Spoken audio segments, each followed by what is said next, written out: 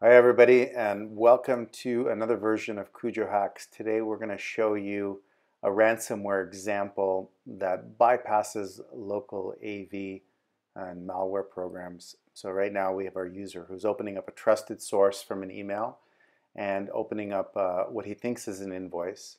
And really internally to that invoice there's an application that's hidden with a password. The email here shows what password to use, and he goes ahead and runs the application.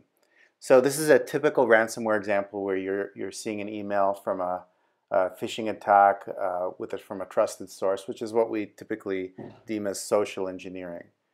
Now, what's happening here as the program is running under the covers, the customer's hard drive is entirely being encrypted, and so of course, we see that the PC is unable to continue operations because every file on every partition of the hard drive is now encrypted and essentially corrupted, and the system has to reboot, prompting for a boot CD or a DVD, and we're obviously rendering the whole computer useless at this point. And then you'll see a typical screen like this. This is from Petya ransomware that says, all right, your hard disk has now been fully encrypted, and you're going to be unable to get access to your files unless you pay a Bitcoin ransomware.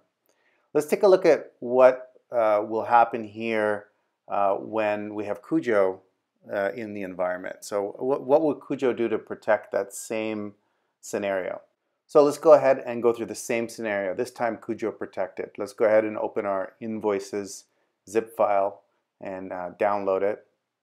Open up our attachment here, and we're going to walk through the same unzipping the attachment, and then we're going to go ahead and open the program that's inside of the zip file, and again be prompted for a password.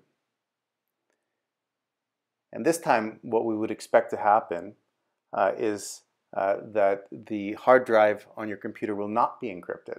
So how can we achieve that? Let's take a look at what happens on your CUJO app. We see that CUJO stopped an attempt to visit a specific IP address that is associated with the Petya ransomware threat, saving this computer from a potentially disastrous result.